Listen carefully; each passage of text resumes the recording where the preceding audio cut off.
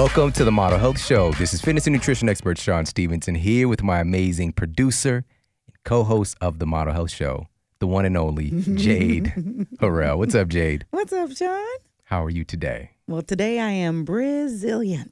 Brazilian. Yes. I already like this. Sounds like Brazil. It does, Brazil. right? Can't go wrong there. So what does this mean? That I am brilliantly resilient. I feel brilliantly resilient. I like that. Yes. I like that. Resilient. Yes. That's a powerful word in our lexicon, right? Yes. It's been embedded after hearing JJ Virgin and you in that conversation. Oh, so, man. I'm Powerful. marching with that right now. Powerful. That's right. Expanding my comfort zone and leaning into the fear and all those other things that come with it to become more resilient. I love it. I Yeah. love it. You know, kind of one of the closing lines when I did the CUSP conference in Chicago, shout out to everybody in Chicago. All right. One of the kind of hallmark things, they actually took my talk and made a little bit of a montage I love with it. I've always wanted to be a montage. You are. Ever since Rocky. Official you know? praise. Dun, dun, dun, dun, dun, dun, Right, dun, dun. right. So, but one of the big takeaways was that our challenges are often our greatest teachers, you know, and I truly do believe that. And if we just change our perspective on these things, That's right. of course, it can be a little inflammatory in the moment, right? Get your stuff out. Remember when we talked with Hal Elrod, for example, he talked about the 5-minute rule. Exactly. Right? That's Go it. ahead and get your That's frustration out, but now it's problem solving. Now we shift gears and look at how is this thing here to benefit me. So I loved he said that. He'd say, you can't change it, so only give it this much room. Yeah. And then go on. There you go. Yeah, yeah. So that's how I'm feeling. Well, I'm today. feeling pumped because we've got a fantastic episode for you guys. And this guy has like dropped some serious gems in this new book. And we're going to be talking about one of my favorite things ever. Yeah. HIIT. Okay. Oh, boy. HIIT. HIIT, high intensity interval training.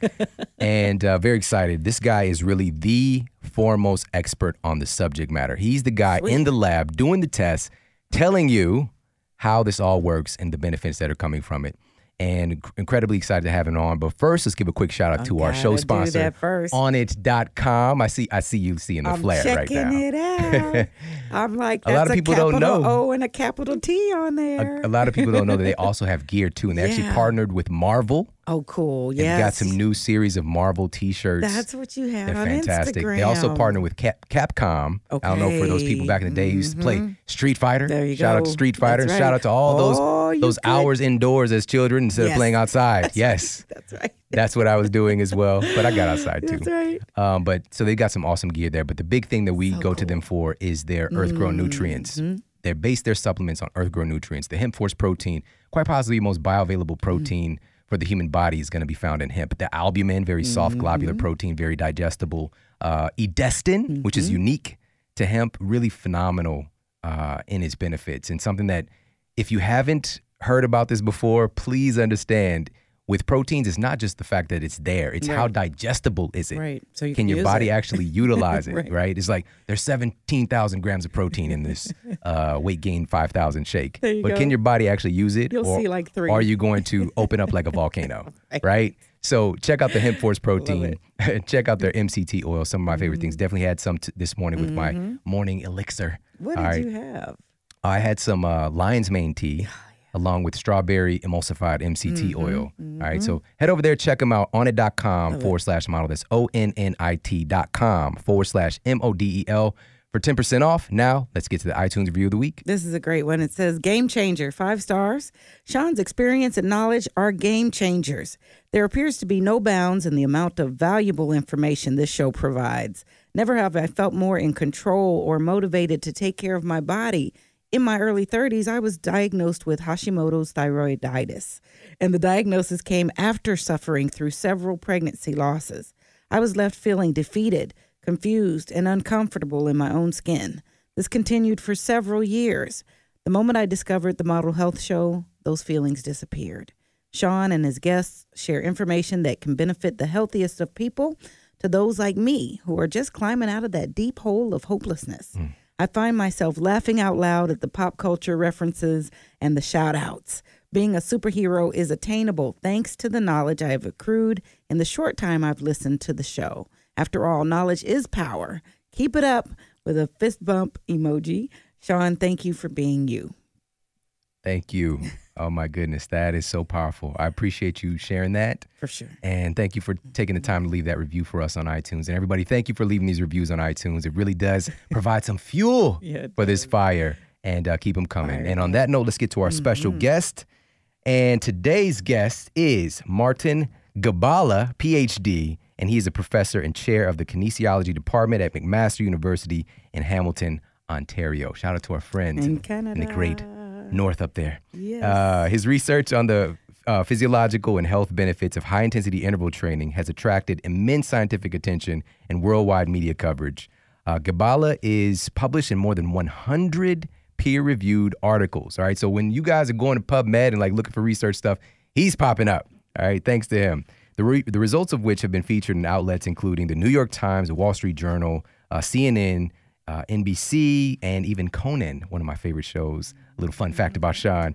He is frequently invited to speak at international scientific meetings and has received multiple awards for teaching excellence. And I'd like to welcome to the Model Health Show, the one and only Dr. Martin Gibala. How you doing today, man? Hey, Sean, I'm good. Thanks for having me on. It's my pleasure. It's my pleasure. Very excited to have you on. I told you your book is absolutely phenomenal. This book is so good, it doesn't even make any sense, actually. But before we get to any of that stuff and start talking about the HIIT training, I'd love to know a little bit of your backstory. So what got you interested in the whole field of science and health in the first place? Yeah, like a lot of people who come into kinesiology or exercise science, I was an athlete. The caliber is up for others to decide. But I think that's why a lot of people get interested in that. Certainly that was the reason I almost went to architecture school and sort of made a left turn right at the last minute. When I was in school, physiology or how the body works really appealed to me. And so it was a way to sort of combine an interest in sport and exercise, a growing interest in health, with really wanting to understand some of the mechanisms of how the body works. So it started with, what can I learn about physiology that might help my own athletic performance? And then it really just grew from there.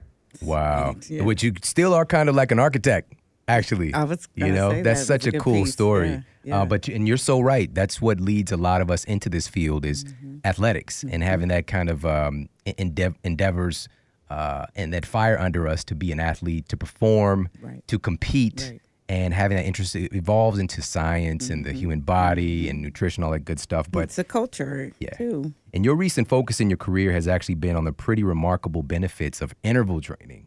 And it's a new phenomenon. It's not a new phenomenon, but it's been repeatedly overlooked. Can you share first what interval training actually means, and also share a little bit of the history of interval training? Sure. Interval training is really just alternating periods of relatively intense exercise with periods of recovery. That can be rest or just lower intensity exercise. So this notion of hills and valleys, as you say, it's been around for at least a century.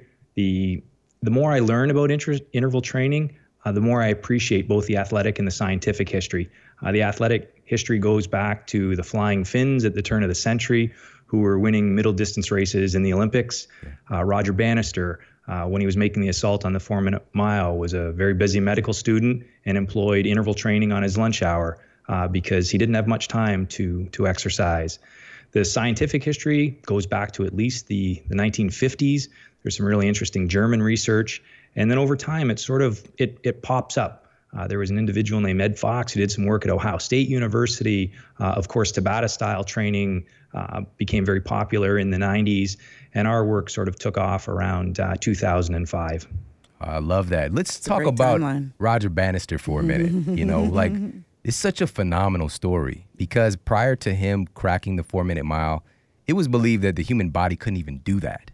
And for you to shine, and I didn't know this until I read your book, to shine that light that he was utilizing interval training. He wasn't just out there just running straight miles, putting in I'm just going to go and run a mile for my training. No, he was actually doing these sprint intervals, and it created this huge capacity in him to perform and to crack that. He'd destroy the record. And now even high school kids are cracking that 4-minute mile because it changes our paradigm of what's possible. But I'm so grateful that you put this into the book. There's a new barrier, if you will, and that's the 2-hour marathon. There's a lot of interesting research right now. There's a lot of initiatives around the idea of a sub-2. And so I think this attempt to break sub 2, whether anyone's eventually able to do it, we'll see. It was probably very similar at the time to this magical 4-minute mark. But point being, if we get a lot of attention now for our research, but we really do try to give a nod to history and highlight the fact that both scientifically and certainly coaches and athletes have known a lot of this stuff for a long time. I think the most interesting thing of interval training research recently are two things. One, it can come in many different varieties. I'm sure we'll get into this, and be applied to many different individuals. It's not only for highly trained individuals. And the second is just the surprisingly small dose of exercise that you can seemingly get away with if it's of a very intense nature. Again, that's not to mean it's the way that everyone should train, but if you're particularly time pressed, going hard appears to be the way to go. Yeah, and your book shows unequivocally that this is true. And I'd love for you to share some of what you found in your studies, especially your early studies. So let's talk about one of your earlier research studies on Wingates and what you were able to discover from that. Yeah, and a Wingate, I'm sure many of your listeners are aware, some may not be, but it's basically a 30-second all-out effort on a bike. It's about as uncomfortable an exercise as you can imagine, a bit like riding uphill through sand. So it's very demanding exercise, but it's a very commonly measured test of capacity in exercise physiology. And so our initial studies just used a couple of Wingates. So 30 seconds of effort, a few minutes of recovery, repeated 4 or 5 times. And our initial study that really attracted a lot of attention, we had people do 6 of those training sessions over 2 weeks. And remarkably, we found a doubling of endurance capacity. And we could back that up with measurements that we made from muscle biopsies showing that something called their mitochondrial content, or this is the component of the cell that uses oxygen to burn sugars and fats to produce energy. There was a large increase in mitochondrial content to what you would typically see with many weeks of traditional endurance exercise. So that really was a stunning result for me and sort of set us on the path to where we are now. Wow. I hope everybody heard that. We literally can radically increase your mitochondrial creation, like the creation of mitochondria, by utilizing HIIT training. We've talked about this numerous times in the show. Mitochondria are kind of like your energy nuclear power plants, right? They're creating this, they're the storehouse that's making the energy that you experience. It's so phenomenal that we can utilize something like this. And he said it too. He put it up against traditional cardio as well. So people were able to get these results in just a fraction of the time versus spending so much time, out there on the roads or on the trails or on the cardio equipment. And there's a lot of memes out there about being on the treadmill. There's one of them is sort of like, if you think that a minute is a long time, you've never been on a treadmill, that kind of thing, And then also, you set the things, you're like, I'm going to do 45 minutes of cardio. Yeah. An hour goes by and I look at my watch and it's actually been 2 minutes. Exactly. Right? Exactly. It just kind of messes with your head, but some people love that. And more power to you. I have to put a towel over the display to keep myself from looking. I don't see you. Oh my gosh. And times the display is a butterface. Yeah. Everything is good butterface. Butterface. Now, in preparation for this episode today, because I've been doing HIIT training on the track, utilizing sprints, full sprints. But I hopped back on the bike. This was probably the first way that I ever did it. And I got in there, and like you said, it's grueling, man. I got in there and I did it. And I essentially did the Wingates with a little bit less time in between, more like two minutes between. But I'm glad that you brought this up because looking at the mechanisms behind the change is really important. But can you give us a little bit more insight into the comparison with traditional cardio and what we're going to be able to get with HIIT training? Our most recent study, and this is where it starts to verge into infomercial type, but we demonstrated in the lab scientifically. Our interval protocol now, and where the title of the book comes from, the 1-minute workout, it's a bit of a teaser headline, but it really relates to the fact that the hard work is 3 20-second all-out efforts. So we'd have people do a short warm-up, a 20-second all-out sprint, recover for 2 minutes, a second 20-second sprint, another 2-minute recovery, and then that third and final 20-second sprint and a short cool down. So the sprint group was doing 10 minutes of total time commitment 3 times a week. And we compared that to a group that was doing basically what you'd see in the public health guidelines. So 150 minutes per week of continuous traditional steady state cardio. So big differences between the two groups. 30 minutes involving only 1 minute of high intensity exercise versus 150 minutes a week of traditional cardio. And over 12 weeks, so 3 months of training, the improvement that we saw in fitness, so their measured VO2 max, which is a really important measure for health, it links to your risk of dying from all causes. The increase in fitness was the same in the two groups. We measured that mitochondrial content that we were talking about earlier, same increase in mitochondrial content. Unbelievable. And we also measured something called insulin sensitivity. I know you're familiar with that term, but it's basically a measure of how the body processes and handles blood sugar. It's important for your risk for diabetes. And we found that the increase in insulin sensitivity, again, on average, was the same in the two groups. So just a dramatic illustration, I think, of the potency of this type of training. This would be difficult, seriously difficult to wrap my mind around if I didn't see the studies behind it, because you're literally saying 1 minute of hard exercise equated to 150 minutes of traditional, quote, cardio exercise. That is absolutely mind-blowing. And this is just looking at what are the things that we can utilize as human beings to be more efficient and effective as human beings, because the human body is all about efficiency. It's always looking for ways that it can adapt fast to its stimuli. So speaking of that, with these different mechanisms behind the scene, you mentioned VO2 max. Can you talk a little bit about that? Sure. So VO2 max is a measure of the maximum rate at which the body can use oxygen. So we would have people on a bike or a treadmill, they do a progressive test, and it's the highest rate at which the body can use oxygen. It's related to the ability of the heart, the lungs, the blood vessels to deliver oxygen, and the ability of the muscles to use the oxygen as well. It's critical for athletic success and endurance events. So it's a necessary but not sufficient component. If you want to be an elite endurance athlete, you need to have a high VO2 max. But it's also critical for health. It's one of the best overall markers of your health. And there's been recently a lot of attention around the fact that perhaps cardiorespiratory fitness, or VO2 max, should be a vital sign, just like blood pressure or body weight or body composition or blood sugar levels. The problem, of course, it's challenging to measure, certainly not something that can be routinely done in a doctor's office, because it resembles an exercise stress test. But at least there's some pretty good online calculators where people can get a sense of what their fitness might be and how that might trend over time, either up or down. Fantastic. You know, you've got this really fascinating graph here in the book, because conventional thinking is that, you know, when you're doing this kind of hard exercise, just for a short amount of time, you're not really getting that, quote, cardio benefit, right? And you show in the book that it does start off anaerobic, and then it quickly changes to a very intense and strong aerobic form of exercise. So can you talk about that, the anaerobic, aerobic difference, and maybe even talk a little bit about the muscle fiber recruitment? Sure. You know, it would surprise a lot of people, I think, even my students, when, you know, fourth year kinesiology students, when I teach my upper level course, I'll show the energy pattern or distribution over a 30-second Wingate test. And again, this is like riding up a hill made of sand. It's challenging exercise. And during the last half of that 30-second effort, most of the energy is coming from the aerobic system.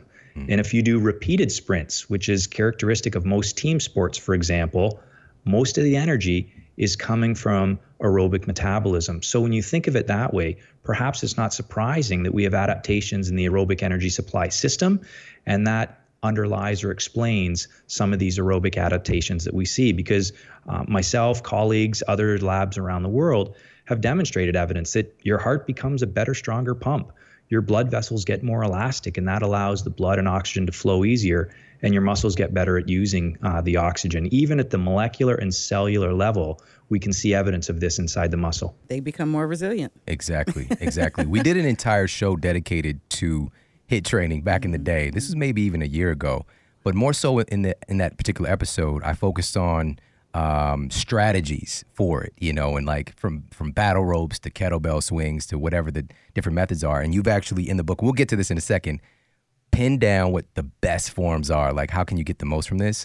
But I also talked about the muscle fibers on that show, and we'll put that in the show notes as well. But can you talk a little bit about that? Because again, it's this schism that we have in our minds that, you know, this is for one thing, this is for another thing. Strength training is for this, running is for this. And aerobics is for that. How are we able to basically utilize more of our muscle fibers by doing HIIT training? You're right. I think the higher the intensity, the greater what we call the recruitment of muscle fibers. And so for some individuals, if you only do low, even moderate intensity exercise, there's a pool of muscle fibers that largely remains dormant. They just sort of go along for the ride. Yeah. You don't call on them at all. And if we don't challenge those muscle fibers, again, what we see over time, especially with aging, we can see some loss of type 2 muscle fibers, or we get atrophy of these muscle fibers. So we really need to challenge them.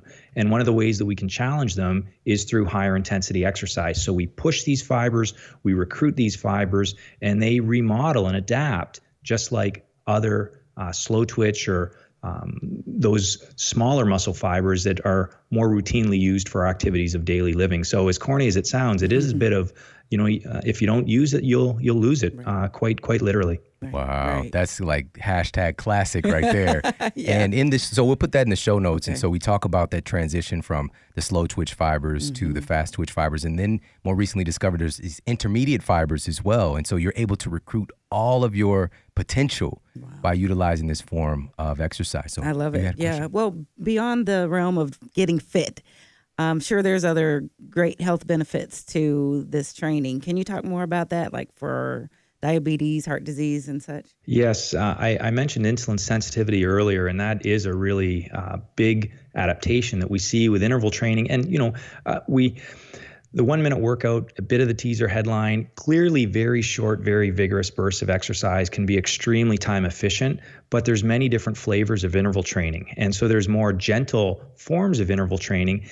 There was a study out of Denmark that compared interval walking compared to just steady state walking in people who have type 2 diabetes. Nice. And so the total amount of exercise these people did was the same, but one group just sort of picked up the pace a little bit, almost for a few light posts, and then backed off. So just gentle interval walking, even though the average heart rate for the two training groups was the same, the interval walkers at the end of the study became more fit, had an improved blood sugar profile, and even the changes in their body composition were superior to the continuous steady state walking group. So again, just to convey that gentle forms of interval training can be effective, and there's a type of interval training, I think, that's suited for almost anyone. Sure, that provides a lot of hope for those that may have thought that HIIT training was for high-intensity athletes or performers, but the fact that there is a version and an adaptation for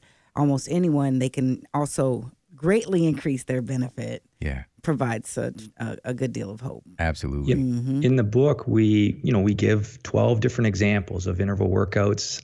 They're all based on science. So someone could look at all of those workouts and know that there's been a scientific study that demonstrated the benefit. And we take it right from the beginner, which is just that gentle interval walking, right up to these more extreme types of training. And it's just to give 12 examples, because one of the beauties of interval training, as you will well know, Sean, is that it's infinitely variable.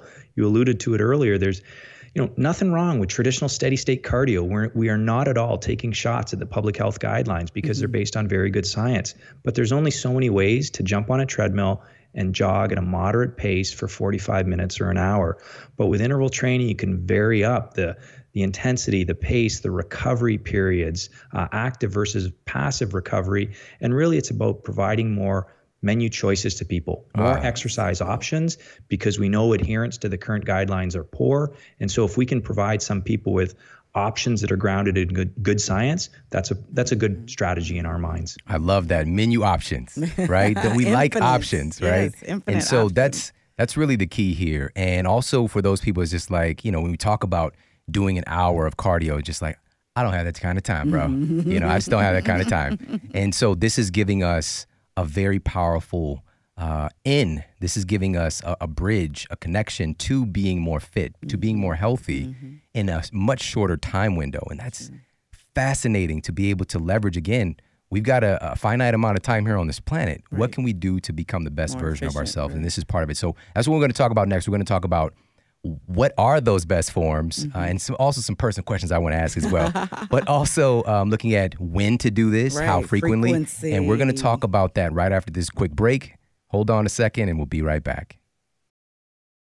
Hey, everybody. With all of the things that we're exposed to today, the environmental toxicity, the weird stuff showing up in our food supply, we've got to do things to really support our immune system. Our immune system is really running the show on so many different levels to keep us healthy. And one of the most powerful things for supporting a healthy immune system is making sure that we're getting in some immunomodulators. So what does that mean? These are substances that can help to elevate our immune system in response to things that might be trying to creep their way into our body, into our cells, and defend us against those things. But it can also bring the immune system back down, calm it down if things are running too hot, AKA we're dealing with some autoimmunity. We need things that are intelligent. Many drugs out there that are pushed through pharmaceutical companies, though they mean well, they push your immune system in one direction, and that can really mess things up on the back end, leading to AKA side effects. So to avoid that, getting some natural immunoregulators are going to be a powerful thing you add into your life. How I do that, and it's been a consistent basis pretty much every single day for the past 3 months now, I've been using every day, and even had it this morning, the incredible mushroom elixirs from Four Sigmatic. So head over to foursigmatic.com/model. So that's FORSIGMATIC.com/model. And you're going to get 10% off all of these amazing superfood elixirs. My favorite is the chaga. And chaga has been clinically shown to increase your NK cell activity, so your natural killer cells, over 300%. It's also the most powerful antioxidant that we've ever seen in the history of humanity that humans actually consume. Powerful antioxidant, powerful anti-cancer, powerful immune system regulator. So that's what I use in the morning. I'll get some chaga, and sometimes I'll have it straight, or I'll blend it with some, hot water, some healthy fat. So this could be some ghee, this could be some grass-fed butter, this could be some coconut oil, some MCT oil, things like that. With a little bit of cinnamon, maybe some other fun medicinal herbs you can throw in there. But this has been the daily thing that I've done for the past few months, and I highly recommend you start doing the same thing. They also have the mushroom coffees, and my wife is a big fan of these. And so the mushroom coffee mix has cordyceps and chaga in there.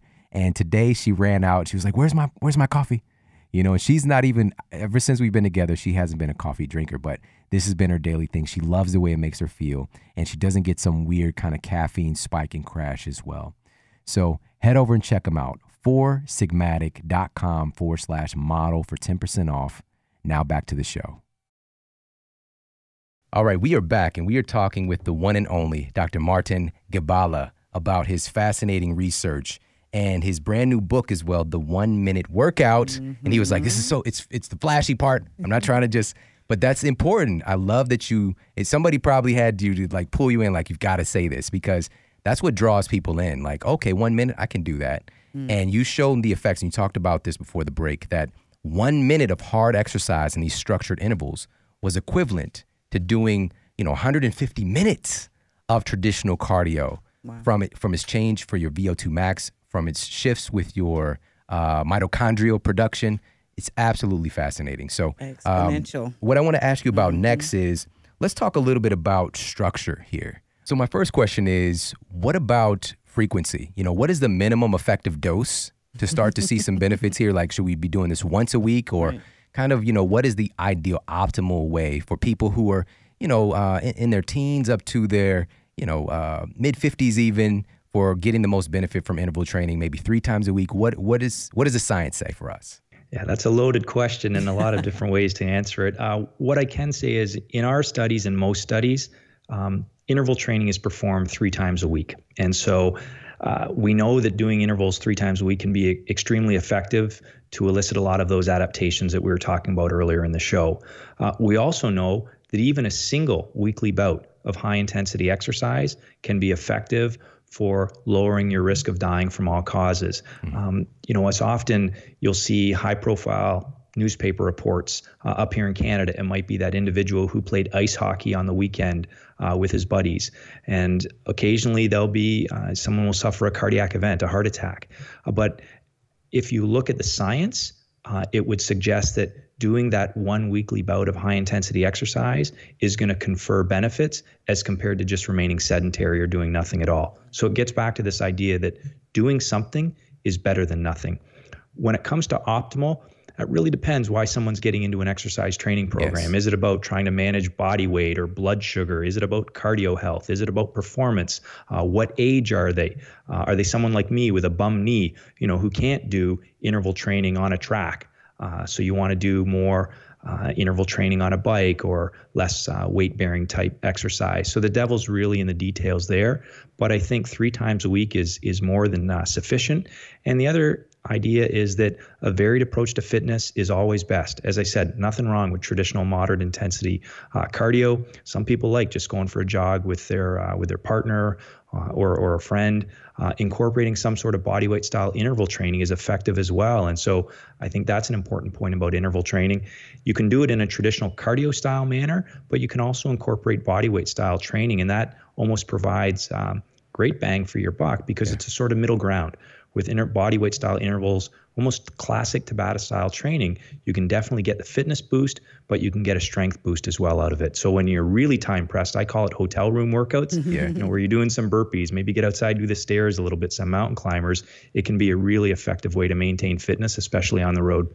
Awesome. Yeah. And I've been sharing a lot of posts over the past couple of years, especially the most this past year, from me working out in a hotel. And I tend to find, a little bit nice hotels that have some good gyms, but sometimes you just got to do what you can with what you've got, and there's so many different opportunities, especially when you utilize HIIT training. It's one of my favorite times to do it and to take advantage of it is when I'm on the road to get, again, more bang for the buck because I've generally got a lot of stuff going on. And so for me personally, I'll just share this. I generally do HIIT training once to twice a week. And I've been doing that for quite a long time now, probably for about the last year. And I've done so many different strategies, of course. I'm always experimenting, but just kind of settling into what I like now at this point in my life rather than finding out what this thing is going to do so I could tell a million people about it, But for me, I love the, powerlifting, So there's a day that I've got dedicated to doing heavy deadlifts, heavy squats, and those kind of things. And so mixing it all in and having my own strategy, because for me, it's the fitness, it's the build, and it's the overall health, But for other people, it might be something different, a different formula. And so that's my question for you. If people are wanting to, add this HIIT training into their regimen, they're already like, they're meathead, all right? They're just like full on meathead. I'm part of the club, all right? I could definitely join the meathead club. And I can also probably join the, be a mathlete as well, but at the same time, and they want to add this in, would it be ideal to do, if we're going to add the HIIT training into their already existing format, to do the HIIT training before they strength train? Just say they have to do it that day, before they strength train or after they strength train? I'd say after. I think, and again, you're going to get lots of different opinions on that one, but I would suggest after, and that's in order to maximize the hypertrophy stimulus of the strength training early on. But I would also say, do what works for you. We can sit here and say, if you exercise in the morning after an overnight fast, you're going to burn a little bit more calories from fat, and you're someone who just hates exercising in the morning, or you always want to have breakfast, that's not a very good message for you. So the number one message would be try and incorporate it, do it in a way that works for you. But if I was pushed, I would say do your resistance training first and follow it up with some intervals after that. Perfect. All right. So that's generally what I do. Is one day is dedicated to HIIT training specifically. Another day I'll add it in after I lift. Okay. So for that second day, but it's fine to do all the other types of things. So he mentioned 3 times a week as a great measure or goal. So in between, does it matter what else you do on the other days? How can it complement? Yeah, it really comes down to if it's about time efficiency, then a lot of people aren't doing much in between those days. Obviously, more frequent exercise, more days of the week is good. But if we just, again, look at those adherence numbers, it's not very good in terms of what people are actually doing. So I think 3 times per week of exercise at a minimum is a good strategy. And again, Sean, going back to some of the things that you were saying, those don't all have to be interval training workouts. I think if people can just get moving 3 times a week, it's great. The other thing about interval training that we like to say is it provides a good way to fit exercise within your life rather than having to structure your life around exercise. Just going back to that idea of insulin sensitivity, there's this concept of exercise snacking, where these short bouts of exercise spread through the day, and emerging evidence that that might be a better way to go. So for example, doing 3 10-minute bouts of exercise in terms of the improvement in your blood sugar might be better than a single 30-minute bout of continuous exercise. So again, breaking it up through the day, it looks like it's more effective, and also it's an easier way to fit that exercise into your life, because a lot of people, if they don't have 45 minutes or an hour, they tend to blow it off. And so a big message is no, even if you got 10 or 15 minutes, get something in. Love that. And you actually do have a study that affirms that in the book. And so that's really what it is in the overall story that I'm hearing here, which is so refreshing, is that this depends on you. You know, there's a lot of different flavors that you can choose from on the menu. There's snacks you can take from the menu. You know, the important thing is that you have an entire menu. You know, we like to eat. Yeah. So now we got to like to exercise a little bit more by understanding, getting ourselves out of that prison in our minds that I have to have an hour to work out. That's my barrier to entry. No longer. That story is over. So let's talk a little bit about people with this mentality coming into it, about safety and fear, you know, and so it stretches all the way from basic fear of like, you know, I haven't really moved this body that fast in 20 years, you know, like, are you sure that my butt isn't going to like knock the person next to me off of their bike? You know, like I got to be careful of all this moving, all this goodness. So that's one side. And then the other side is just even a concern about their level of fitness to be able to embark on this HIIT training. Yeah, it's an important question. Anyone starting or changing their exercise routine really should see their physician to be cleared to make sure that there's no underlying silent risk factors that might be able to be identified. So, you know, let's get that general advice out of the way from the outset that you really should see your doctor if you're going to start or change an exercise routine. That being said, interval training in many different formats has been widely applied, scientifically studied in people with metabolic syndrome, cardiovascular disease, type 2 diabetes, obesity, and shown benefits. So it comes back to this idea, I think, that there's an interval training approach for almost anyone. And if you go back even to some classic research out of Germany in the mid-1980s, where they were starting to apply interval training to people in a cardiac rehabilitation setting. So these are individuals who had a heart attack and were going into structured exercise. Some of these people, it's difficult for them to maintain exercise for a couple of minutes. And so they have to exercise in an interval fashion because it's quite tiring. So they push themselves a little bit and then they stop, take a break, and they go again. And now interval training is applied in many cardiac rehab centers around the world. So I think the bottom line is there's a type of interval training that's appropriate for almost anyone. Sure, there's certain individuals that should not be doing interval training, and those can be identified, hopefully, through some medical screening. But again, I would come back to this message. If it's going to be a choice between sitting on the couch all day, remaining sedentary, or doing interval training, I think the advice is clear that interval training is going to be better, but a varied approach to fitness is the best one overall and something that works for you. Perfect, awesome. Perfect. Thank you for sharing that. And, you know, like you just mentioned, it's an extreme minority of people who this would not be ideal to do. So just keep that in mind. And so let's talk about the approach to actually doing HIIT, all right, or the interval training. So what do we need to do to get ready for this? Obviously, people are not just going to roll out of bed and go sprint down the street. You know, so what are some of the ways that we can that you recommend for us to get ready to do HIIT? If you're going to keep the time efficiency aspect, you need to keep warm-ups relatively short and cool down short as well. So in our studies, even when we've been doing studies on people with type 2 diabetes, the warm-ups tend to be quite short, a couple of minutes of lower intensity exercise of the type of work that they're going to be engaged in. So It might be recumbent cycling, the seated cycling rather than upright cycling. And in the book, we introduce workouts that are really only a couple of minutes. And then a cool down that's a couple of minutes as well. It's really just literally warming up the body a little bit, getting the blood flowing, but then getting into the workout. Because again, if the issue is time efficiency, that's quite critical. You can't have a 15 or 20 minute warm up. Right. Yeah. And that's again and this is before I read your book, before we met, which is it's so powerful to have this affirmative voice here. But, you know, I'll warm up on the bike. If I'm going to do sprints on the bike for, 2 to 3 minutes, then I'll get into my intervals. If I'm on the track, because I'm doing warming up doing the thing I'm going to do. So I'm going to warm up by jogging, you know, and I think that's a really great thing that we can carry into all of our different training. I think if we're going to be doing squats, doing some body weight squats is a great warm up, and doing squats just with the bar, you know, doing a couple of sets to get your body to wake up and understand, okay, we're about to do this movement. You know, so just this a little extra, a little snack, since we're using the word snack today, to put out there for us to utilize. But now let's talk about the best. What are the best ways that we can utilize HIIT?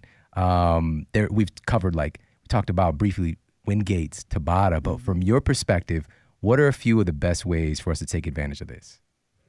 One of our favorites is called the 10x1. Which is basically 1 minute of relatively hard exercise, so maybe a 7 or 8 on a 10-point scale, not going all out, followed by a minute of recovery, repeated 10 times. So it's easy to conceptualize. 1 minute hard, 1 minute easy, repeated 10 times.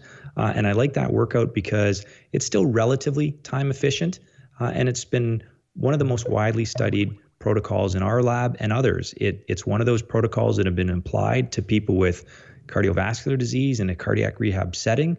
It's been applied to diabetics, and it's also been applied to young, fit, healthy men and shown benefits in all of them. So it's a good scientifically validated protocol, and it's sort of in the middle there in terms of not super long and not all out maximal either. And in that cardiac rehab study that I alluded to, just through informally talking to some of the participants, my colleagues found that that was a workout that they subjectively preferred as well.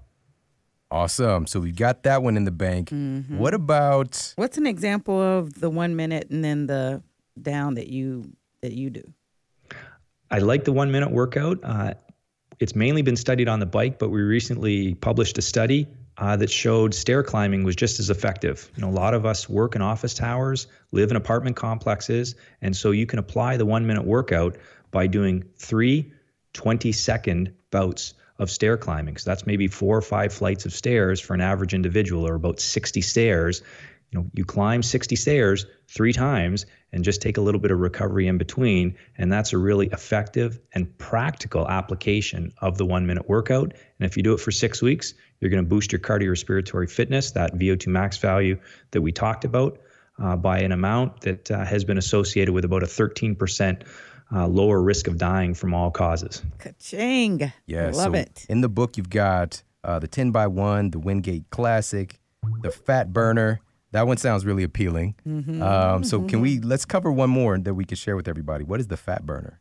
The Fat Burner is based on some research out of Australia where they did a lot of very short interval repeats. So we're talking about 8 seconds or so with about 12 seconds of recovery, but repeated about 60 times. Yeah. So it's, you know, it that adds up a little bit, but it's a way to go short, hard bursts, and repeat them. So again, what you're seeing here is just different flavors on a theme. Right. And all of these burn fat, by the way. That's just got the fancy name. But I think that some of these are you know, possibly even more effective. And I think there's also an important point there for recovery time as well, in actually doing the intervals so that you can come back at it as hard as you can, from my own experience. And also the recovery time in between HIIT workouts. And like he said, he recommends 3 times a week. So personally, just throw this out there. I generally do a 30-second sprint on the bike when I use the bike, and then 90-second recovery, or I'll do 20-second sprints with 40-second recovery. So every minute is a kind of a repetition for me. And those are kind of the ways that I generally like to do it. And when I'm on the track, my favorite thing is to do 100-meter sprint repeats. So I'll go all out on the sprint, and my recovery time is walking back to the beginning. All right. And I will take my time walking too. All right. And then I'll get back and I'll put all of my effort into it. Generally, we're doing somewhere in the realm of, 5 to 8 sprints in that day. And wow, it's incredibly effective. I mean, the results speak for themselves. And so you sprint the full quarter mile? No, 100 meters. 100 meters. 100 okay, meters. Gotcha. Yeah. So this has been phenomenal. And I'm so grateful that you put the time and energy into writing this book. And before I let you go, I've got one final question for you that I like to ask my guests. And I'm curious to hear your answer. So with the work that you've put in, with the way that You've been really kind of at the forefront of getting this out to the public. What is the model that you're here to set with the way that you're living your life personally? I do this type of training. You know, I'm a university professor, 2 kids, working wife, so it provides me a way to fit exercise within my life. My goal is to fight that aging process as much as I can. You know, I'm 48 years old, so you look at the numbers, and I've probably lived more of my life than I have left, and that's quite a scary thought some days. And so I use exercise to keep my health span up. You know, there's this, we all know what lifespan is, but health span is this idea of living the best possible life that you can for as long as possible. And I think exercise is the best way to do that. Intervals, you can apply them anywhere, body weight style manner, any type of cardio, and you know that it's a time efficient way to really boost your health and maintain your health over time. Beautiful. Fantastic. I love that. And you just said it yourself, you know, you do this and you've got that life structure that so many people can identify with. And I got to tell you, man, you definitely are a fit teacher. Yes. Right? We could all understand that you know, we want to learn from people who actually have the results. And so with that said, can you let everybody know where they can connect with you online? And also, please let them know where they can find the 1 Minute Workout. Sure. 1 Minute Workout. Its release date is February 7th, but you can get it from booksellers everywhere. And online, I'm on Twitter at Gibala M. Ramping that up a little bit, trying to participate in this, you know, what we call knowledge translation. For a scientist, you're used to being so cautious, and this book writing effort has really been for me getting out of my comfort zone a little bit. The way that I write scientifically is different from the message in the book, and we've been criticized a little bit for that, and that's fine. We'll take it. Yeah. But really, this is an effort to try and bridge the science, present it to people in an accessible manner, and hopefully give them some ideas that they can adopt on their own. And all of it, the goal is just getting people to live longer, healthier lives. Exercise is the best medicine. It's a cliche, very few side effects. And you just think about if more people exercised or engaged in physical activity, the amount of savings that we would have on all of the money that we spend on many different chronic conditions. You know, some of them we can't prevent at all. Lots of cancers, for example, but a lot of things like diabetes, cardiovascular disease, if we just got people moving a little bit more, that would be good for your personal health and public health as well. Perfect. Wow. Thank you for expanding your horizon for us and pressing past your discomfort. So you're resilient as well. Yes. Awesome. I appreciate you so much for doing this work. And we all look forward to seeing your book out there and impacting a lot of lives. And I just thank you so much for putting your time and energy into making this for everybody. Really appreciate the opportunity to be on your show and the opportunity to try and present the message to folks. Everybody, thank you so much for tuning into the show today. I hope you got a lot of value out of this. I know that I absolutely enjoyed this. And like I said, this is a phenomenal book. And one of the things he mentioned there at the end is tying in this really kind of dry, like super dry science that it could be, and making it understandable for everybody, because there should not be a barrier of entry for us to be the best version of ourselves, for us to access the information that can make us as healthy, as fit, and as happy as possible. And that's really what he's done. Because at the beginning, and especially when I kind of looked at some of his other stuff online, I'm like, yeah, I like this. This is going to kind of be geeked out. And then I read the book. It's like, wow, he actually made this all so light and approachable. And I know that he actually had to put some work into making that happen, because he has that tendency to have that pocket protector going on, like many of us do. And but the book is so accessible, and also the strategies that are in there. We even talk a little bit about the different strategies for HIIT training, of course, but also really diving in and talking about the specific health benefits for your heart health, for helping to reverse things like insulin resistance.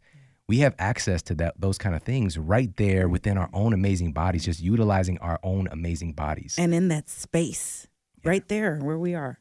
So that's what it's really about, is becoming more knowledgeable about you. And this is one of those tools we have access to, because I truly do believe that our genes expect us to move quickly. All right. Our genes expect us. If you think about historically, would our ancestors just get out and start running just because? Probably not. They'd probably think it was an extreme waste of energy, because the next meal isn't always guaranteed. You know, there's a whole system that we've evolved with that today it's a little bit different, because we don't have to worry about where the next meal is coming from. Like, there's food everywhere. I mean, it's everywhere.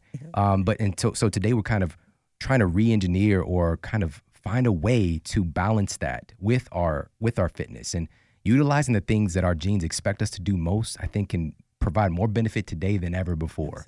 Absolutely. So please take action to utilize this information. Add a little bit of HIIT into your fitness regimen each week. 1 day a week is more than good. 3 is recommended by the good doctor today. But however you sprinkle it in, make sure that you add it in because you're going to get a lot of benefit. Thank you so much for tuning into the show today. Please make sure to share this up with all your friends and family over on Twitter, on Facebook, Instagram, wherever you're hanging out. Make sure that you share the love. I appreciate you so much. Take care. Have an amazing day, and I'll talk with you soon.